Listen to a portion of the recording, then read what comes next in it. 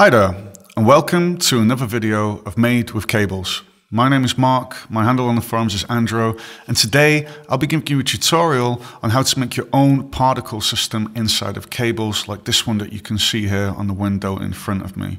This is a lot easier than it seems, so without further ado, let's get started. So first of all, I'm just going to get that off the screen, give myself a bit of space. Okay, so first of all, I'd like you to pause the video and just make what you see here, and please don't forget to put the scale up on 0.5.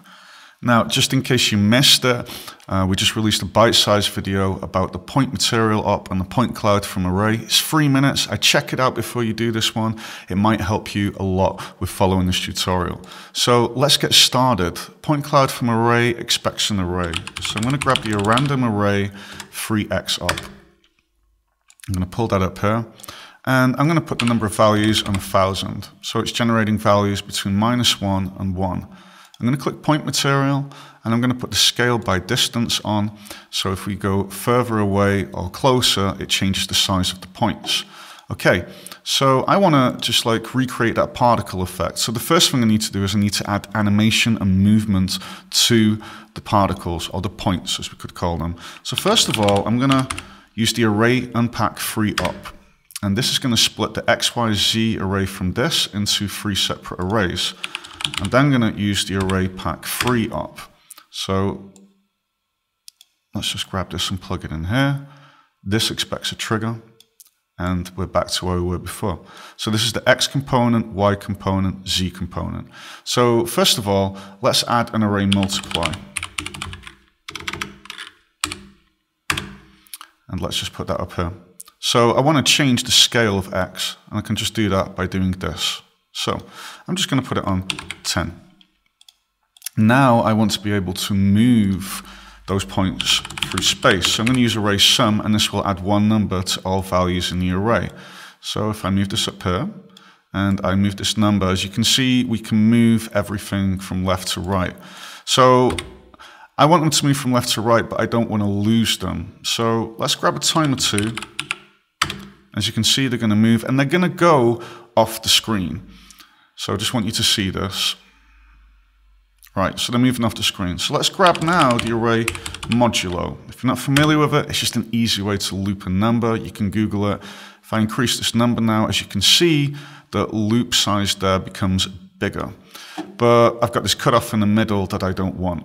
So let's grab an array subtract up.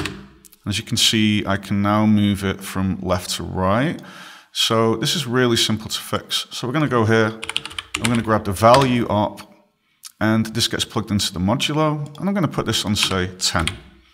I'm now going to grab this value and plug it into array subtract. And in between, I'm going to put a divide up. And I'm just going to divide this by 2. And as you can now see, we can change the size, and it always stays centered. So let's put this back on 10. Great, we've got this kind of like looping effect. We're getting closer to where we want to be. So I'm just going to increase the point size for a minute so it's easier to see. Change that color a little bit. Okay, great. So what do we want to do now? Well, all of these balls are moving at the same speed. So that's something we need to change. So I'm going to go down here, and I'm going to just do a nice little trick. So first of all, I'm going to get the array length. And don't forget, a lot of arrays, when you're doing this stuff, have to match with their length. So if I click this, I've got an array with a length of 3000. But what I want to do now is I want to grab a divide up, and I want to divide by 3. Just going to type that in. And now I'm going to make a continuous number array. So this array now has a length of 1000, because here it's 3000. We divide it by 3, so we get 1000 values, and it outputs the numbers 0, 1, 2, 3, 4, 5. So I'm now going to grab this. I'm going to grab an array multiply up, and I want to make these numbers really small so they're going to work with the array sin up. So now I'm going to go here. I'm going to grab the array sin up, and I'm going to put the frequency on, say, 100, and amplification on 0.5. And last but not least, before the modulo, I now need to do an array math op. So I go here and I say array math performs a math operation on 2 arrays. I'm going to grab this, and as you can see, everything stopped. Why? Array math says, I'm not going to work until you give me 2 arrays with the same length. Now don't forget, we're only working on the X component here, okay? So if we click this, you can see it's got 1,000 values, and that's the same as this one. So I'm going to grab this, and I'm going to plug it in now. And there's not a whole lot going on, but we need to click array math, and we need to put it on multiply. And as you can now see, we're getting a different speed with each ball. If we move the phase, as you can see, we can move them around. So the last thing I want to do now is, some of them aren't almost moving. So I'm going to grab the array sum op. And this I can kind of like use to increase and decrease the overall speed, right? Like this. So I'm just going to put that on 1 for now. And this is looking a lot more like what we had at the start of the video. So this is all for the X component, basically. So I'm just going to move this stuff up, get it a bit tidy. I'm going to move that there. And I'm just going to color all this red. Why? I just need that visual clarity with what's what.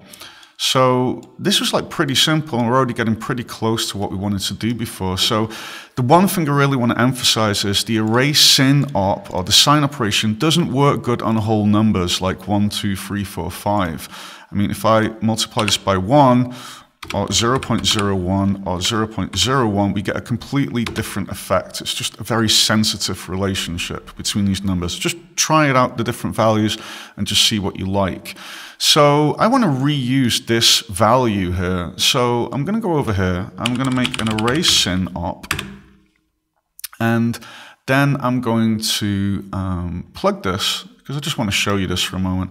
I'm going to plug it into the Y component. And if I now go here and I move the phase, as you can see, we get this kind of pattern, but that's not very organic. It looks very, it's got a big pattern going through there, and we want to break that up. So first of all, let's grab a timer 2 op, and let's put the value on 0.25, just slow it down.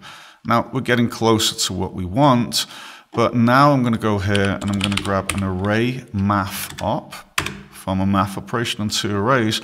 And what I'm going to do is I'm going to select multiply, and now I'm going to get the original Y component and plug it in here. And this is looking far more how I'd like it to be. So now I can use the amplitude control here to make them go more up and down. And as you can see, we've already got a really similar effect to what we had at the start of the video. So I'm just going to give this color code for Y, just so I know it's different than the rest, and I can just repeat this for the Z component.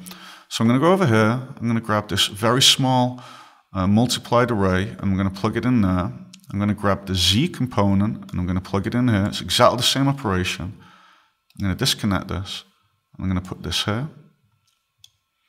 And now I'm going to put this on, say, 5. And all of a sudden you can see that the particles are now going to fly away and towards the camera.